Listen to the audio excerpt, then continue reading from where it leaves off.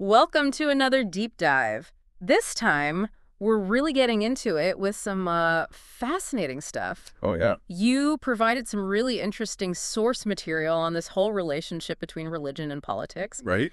And we're going to be exploring it all through the lens of this book, The Disclosure of Politics by María Pía Lara. Great book. It goes deep. I mean, really deep. Yeah, it really does. Into how, modern politics kind of carved out its own space, separate from religion. It's like, how do we get from, the church being the ultimate authority to this idea of, like, secular politics? Yeah. Where it's like, whoa, hold on. Maybe there's a different way to think about power and authority. And this book, it goes beyond just, religion versus politics, right? Oh, absolutely. It really dives into the minds of these thinkers, like Karl Lowith. Oh, yeah, Lowith's a big one. Reinhard Koselleck. Koselleck's fascinating. Hans Blumenberg. Blumenberg, always challenging assumptions. Hannah Arendt. Ander Terrace, a true visionary. And Jürgen Habermas. Habermas, bringing in the public sphere. It's like we're getting a front row seat to their intellectual wrestling match. Exactly.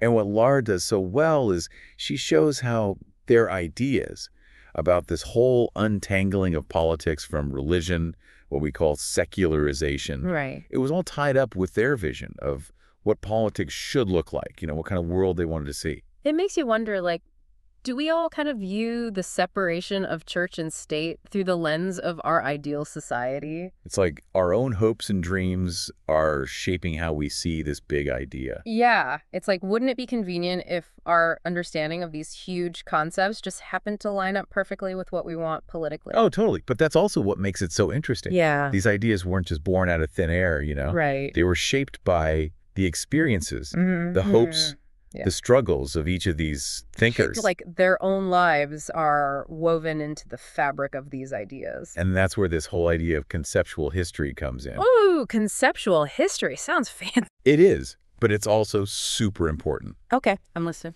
So one of the thinkers Lara focuses on, Reinhard Koselleck. Okay.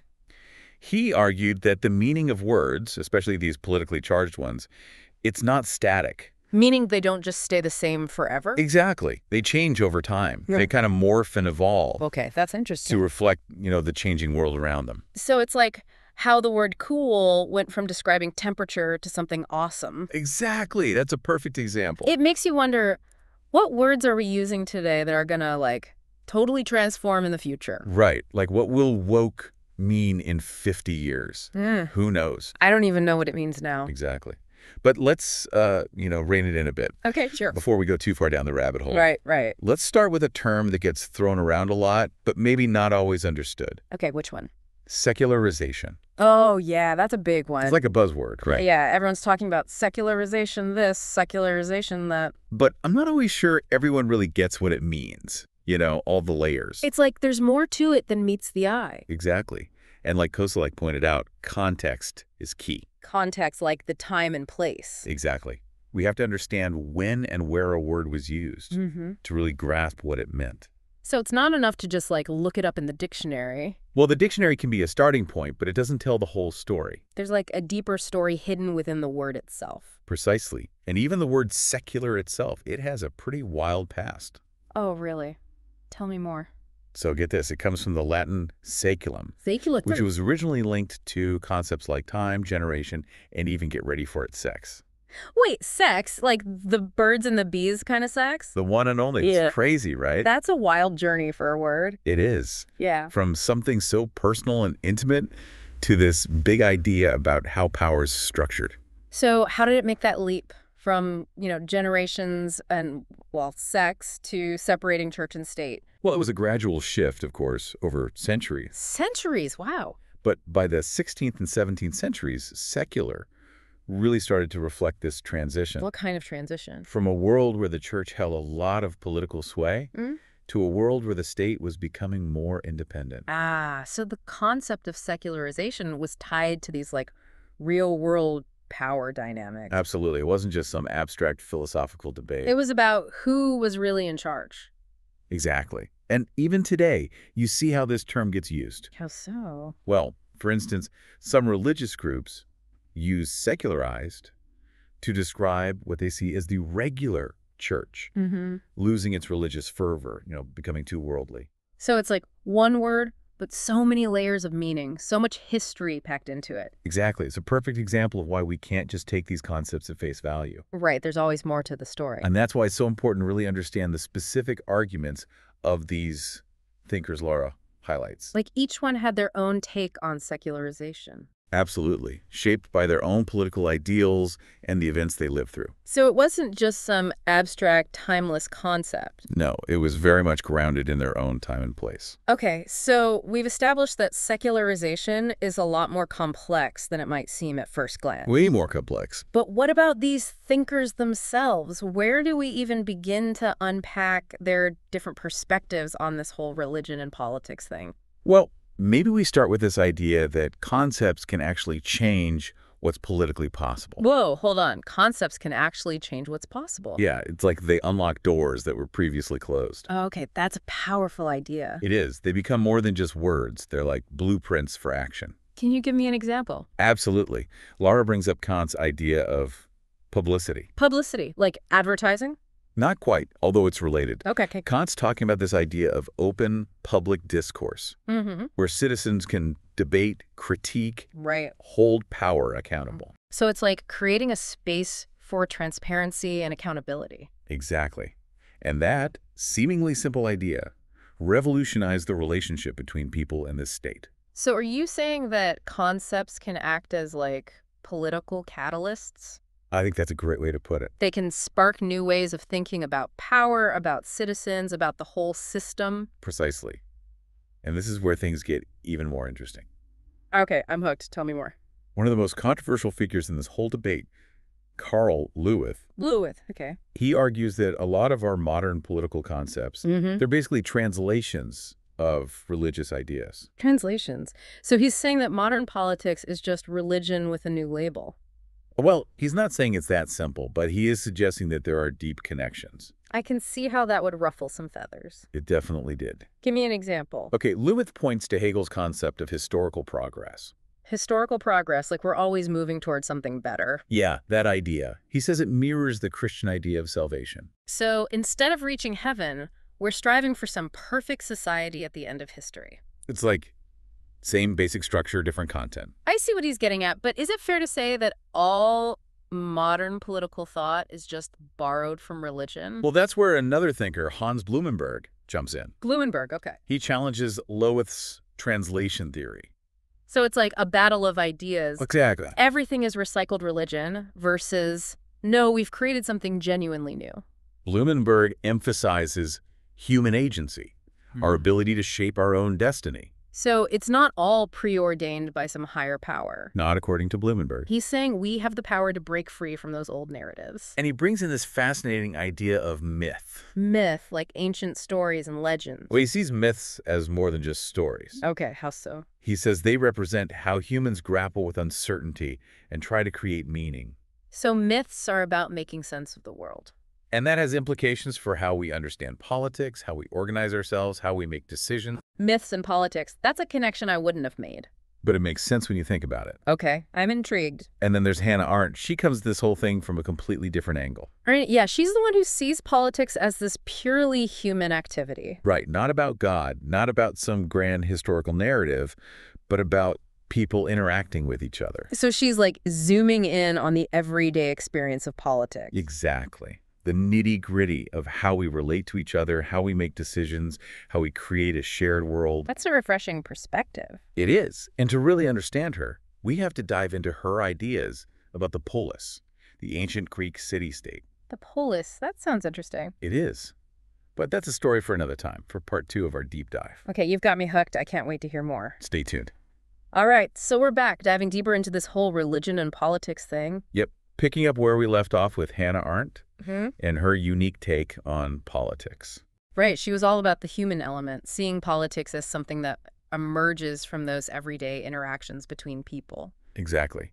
And one of the things she found so fascinating was the ancient Greek polis, the city-state. Polis. Yeah, she saw it as like this model, this ideal of how free individuals can come together, make decisions, shape their world together. She's like going way back to the roots of democracy. Right, to a time before, The whole separation of church and state was even a thing. So what was it about the polis that she found so, like, inspiring? Well, Arnott believed that the polis, it embodied a particular kind of freedom, Okay. one that wasn't granted by some higher power, or like written down in a constitution, Mm-hmm. but a freedom that emerged from the very act of people coming together. Like participating, being involved. Exactly. Yeah. Engaging in political discourse, Mhm. speaking up, debating, actually shaping the public sphere. So freedom wasn't just this abstract idea. It was something you created through action, through being politically engaged. Exactly.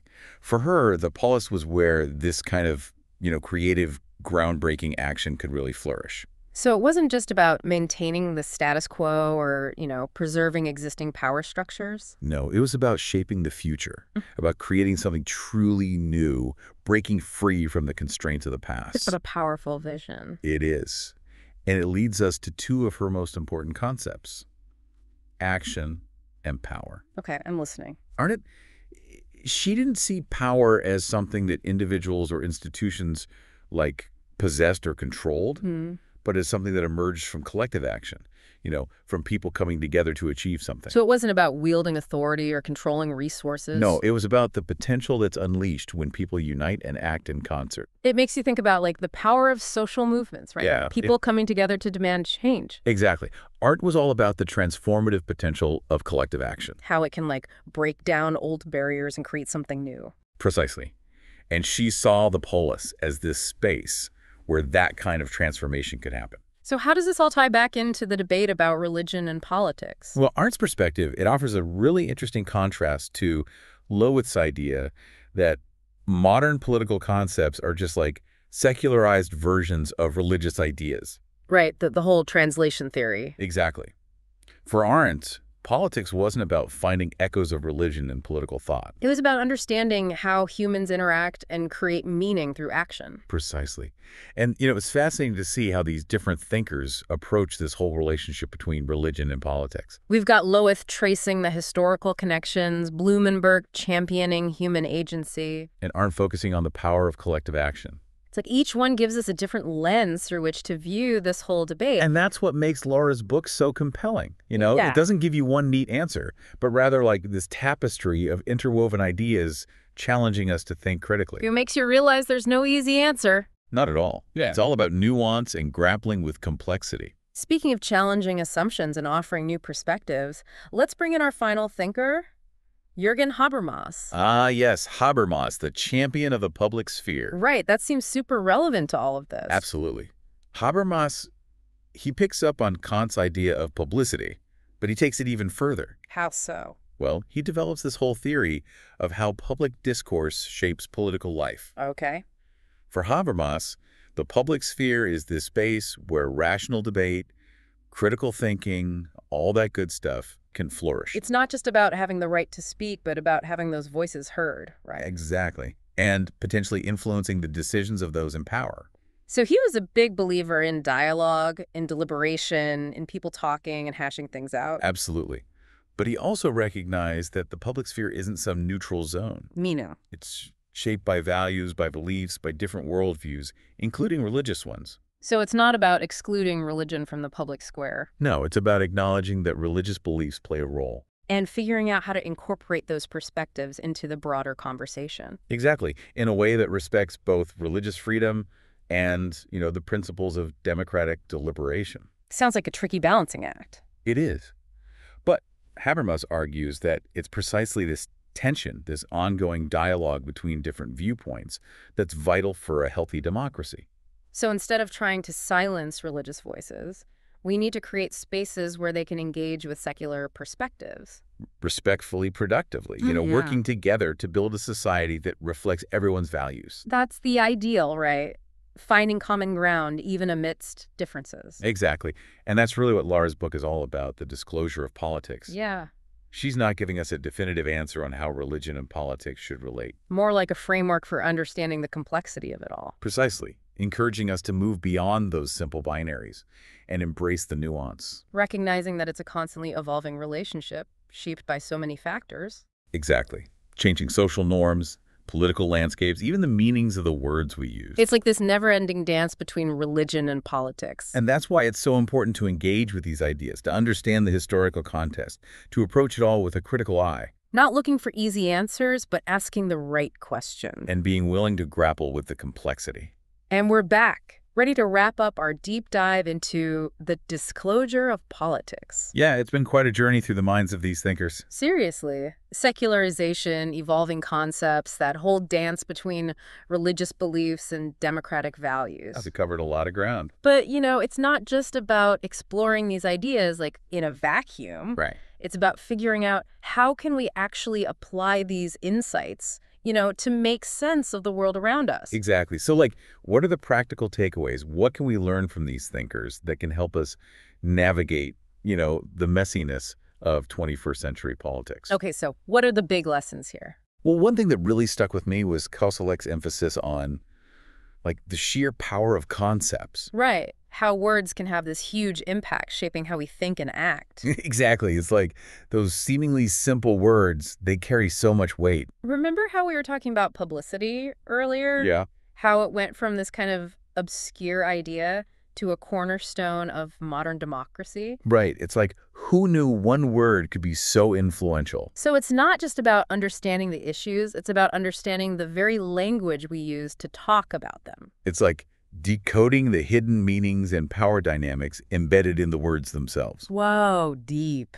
It is. And it brings up another point that runs through all of these thinkers' work. Which is? The idea that politics, it's inherently a realm of contestation. Meaning there's no easy answers, no one-size-fits-all solutions. Exactly. It's messy, it's dynamic, it's this constant process of negotiation, of debate, of, struggling to create a shared world. Even when we disagree. Especially when we disagree. So it's not about finding some perfect utopia. It's about recognizing that there are multiple perspectives. Right, and respecting those differences. And trying to work together despite those differences. Exactly. And that's where Habermas's concept of the public sphere is so important. Right, that space for dialogue and debate. He reminds us that democracy, it thrives on that free exchange of ideas. Even when those ideas clash, right? It's through that clash, through the process of arguing and deliberating, that we can hopefully reach better solutions. More just, more equitable. Exactly.